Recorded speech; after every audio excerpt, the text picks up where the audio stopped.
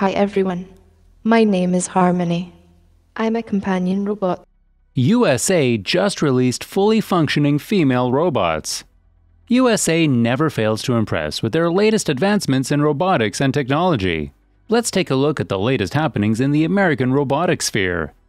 Robot boat Mayflower crosses Atlantic Ocean. A crewless ship designed to recreate the Mayflower's historic journey across the Atlantic 400 years ago has crossed the ocean, project bosses have said. The Mayflower Autonomous Ship completed a 2,700-mile trip from Plymouth in the UK to Halifax in Nova Scotia, Canada, this week. It had been due to go to Massachusetts in the USA, but was diverted to Canada to investigate issues it had at sea. The craft was likely to stay in Halifax for a week or two, managers said.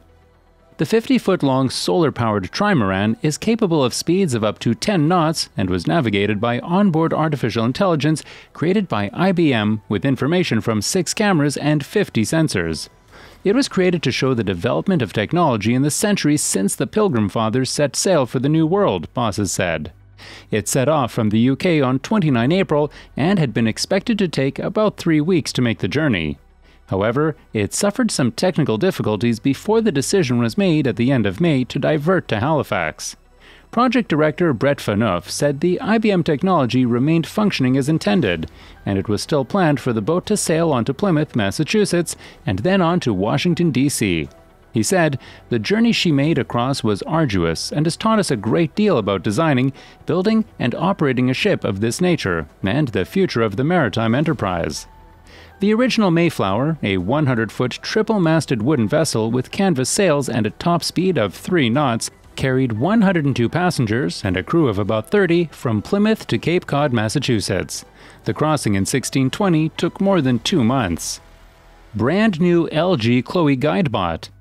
LG Business Solutions USA has introduced the company's first multi-purpose customer service robot, the LG Chloe Guidebot, which is designed to provide wayfinding, enhanced security, powerful advertising opportunities, and valuable data on interaction times and usage.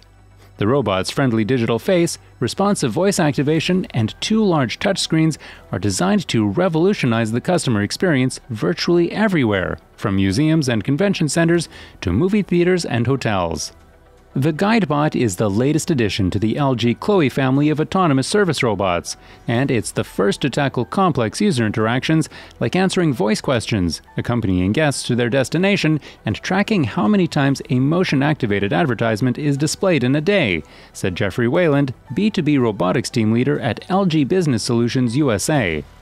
This robot can greet, inform, and entertain customers in a variety of settings and situations, from museum exhibits and movie theaters to corporate offices and hospitals, all while gathering valuable data on usage that can be used to streamline operations and improve customer experiences. The LG Chloe Guidebot stands just under 5 feet tall and greets everyone with a friendly smile on a unique 9.2-inch LG LCD face display. Using a high-quality microphone, 3D camera, and 18 sensors, the robot can navigate busy spaces and react to approaching users with visual and auditory effects. The dual 27-inch LG touchscreens, located on the front and back of the robot's main body, can display interactive and static digital content, like menus, maps, and videos. The customizable functionality available in the LG Chloe Guidebot makes it the ideal workplace companion for various types of businesses, from hotels and museums to corporate offices and healthcare facilities. Introducing Spikelangello, a robotic art therapist.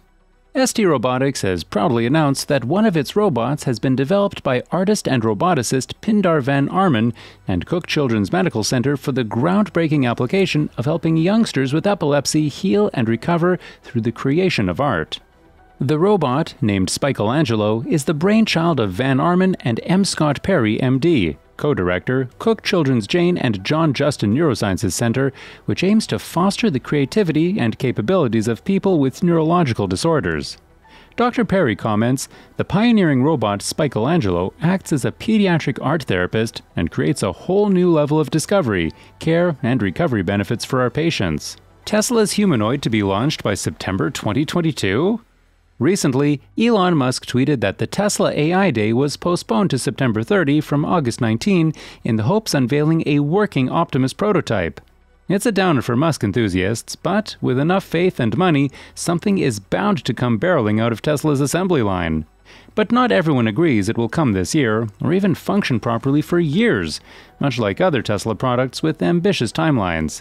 Optimus, or Optimus Subprime, a bipedal, humanoid robot that Musk teased during Tesla's AI Day in August 2021, is the billionaire's vision of a bot who could take on all the boring, repetitive tasks that humans would rather not do. Just when you thought this was another absurd, fictional idea that would fade away into oblivion, remember the robotic snake-style chargers?